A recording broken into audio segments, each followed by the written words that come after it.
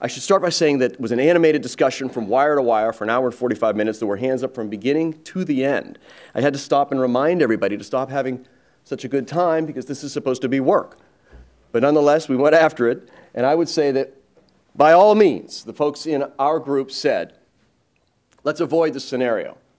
Let's avoid it. Courts, we heard, can really wreak havoc with somewhat creative and overreaching rulings that they make or mandates that they can issue. The bad actors, the folks that we're really trying to actually stop, they'll ignore the new laws just like they ignored the old laws. So who ends up following the new laws and regs? Well, good actors and law-abiding corporations and citizens who simply have greater burdens to bear while the bad actors continue unabated. I'd say that there are huge barriers to entry, which really restrains competition if we end up with a very high bar before a website is even able to reach customers, before a website can take credit cards online or allow users. If they've got to certify themselves, it's going to reduce competition.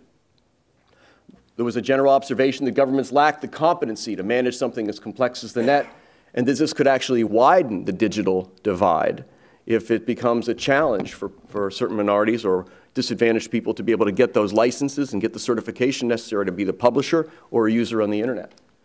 Another set of reactions this morning was a little bit of an uneasy feeling in the room that this scenario, which is entirely hypothetical, it seemed a little bit too plausible.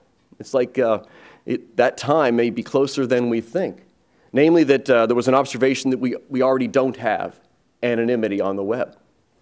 I was surprised to hear that. The notion that this is already happening in some internet islands, certain nations and regimes, and there's another scenario on islands that will go into that. That the digital divide is also a driver behind the desire to have governments take more control, particularly from lesser developed countries.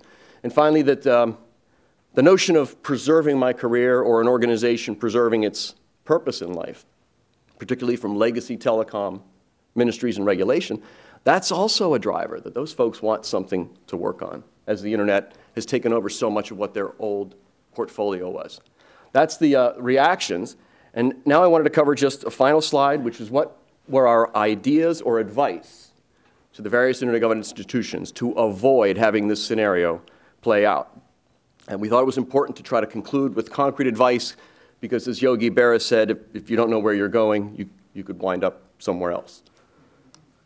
Industry. Number one imperative coming out of our group was advice and appeal to industry to get busy with innovation, with investment, with supporting a multi-stakeholder model, because it's really up to us in industry to solve these problems. CAN-SPAM didn't stop spam. Industry did.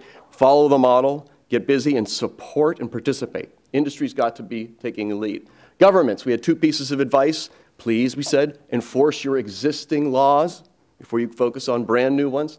And we asked government to look at the landscape of solutions as a multiple set of solutions. The NSB issue, right? No silver bullet. Governments are quick to say this is going to solve the whole problem, and it's always a multifaceted solution. We also didn't want governments to overreact. With ICANN, we had some concrete advice for ICANN, which was to please try to get more governments to participate in the GAC, the Government Advisory Committee, and higher level people from the governments that do participate, higher level people with the technical competence and expertise to understand the complexity of the problems. Then we have, finally, the IGF, what we're really here to talk so much about. The Internet Governance Forum, we came up with 3 pieces of advice. Keep talking, keep meeting, and focus, as you have at the IGF, as we have at the IGF, on helping lesser developed countries with capacity building. Second was to, within the IGF and even at the regional IGFs, gather and convene people that are technically competent and solution-focused and continue to talk about the ways to drive solutions forward. Now, that's actually offered as a sort of counterpoint to the very final piece of advice, which was, look, we need to realize that governments and some intergovernmental organizations are always going to want to run something like the internet. Just get over it. We actually transitioned ICANN to independence, and that still hasn't been enough for a lot of governments because what they really want to do is have a far greater role than the one that we envision today.